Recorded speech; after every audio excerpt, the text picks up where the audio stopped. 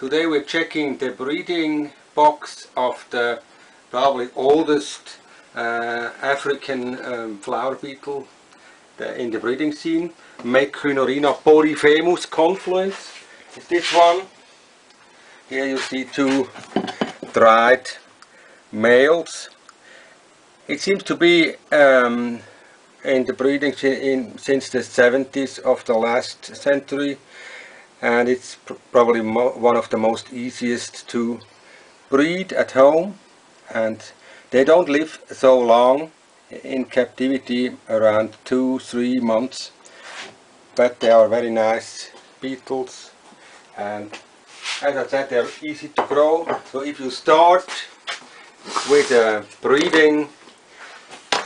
beetle breeding, so start with Polyphemus confluens. I'm going to check now for larvae. As you see, these beetles have been in here since February, so that's around 2 months ago, and of course they already died here. This is the male, and this is the female here down there. Yeah. As you see, the females are a little bit glossy on the back.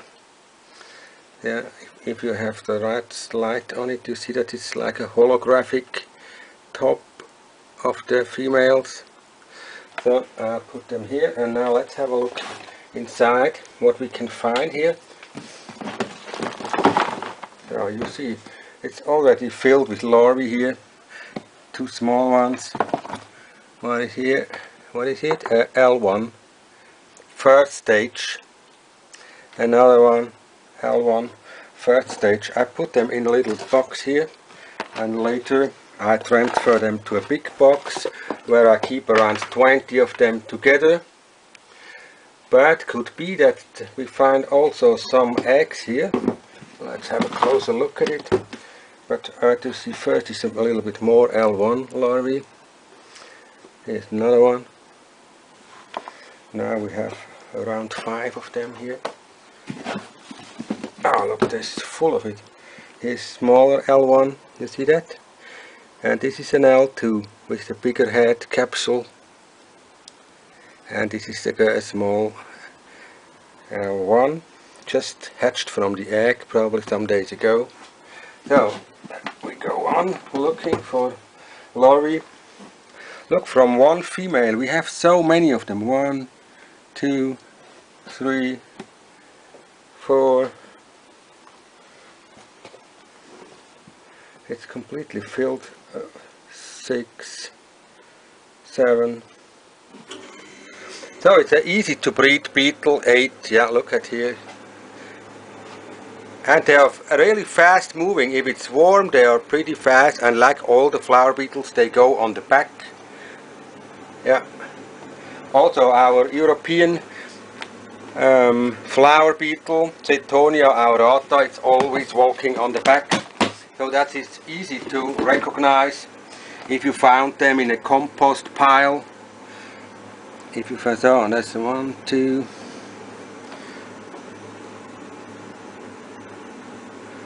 5, 6. So it's from one female.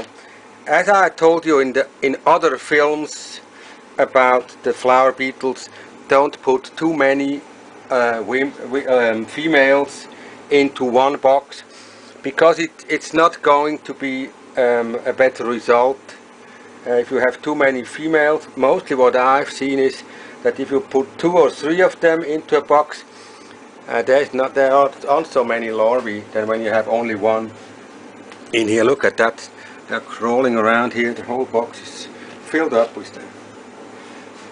So the Polyphemus beetle is a pretty nice one. They are not too big now. Here, as you see them here, they are around between 5 and 6 centimeters. They can grow up to 7 if they are really big, but then you have to keep them one by one in a bigger box, and yeah, it's a little bit more space consuming and also time consuming to rear them separate in boxes, but you can keep around about 5 larvae in one box till they are big L3, and then after L3 you should move them one by one into a 5-liter box, so they get as big as this one here.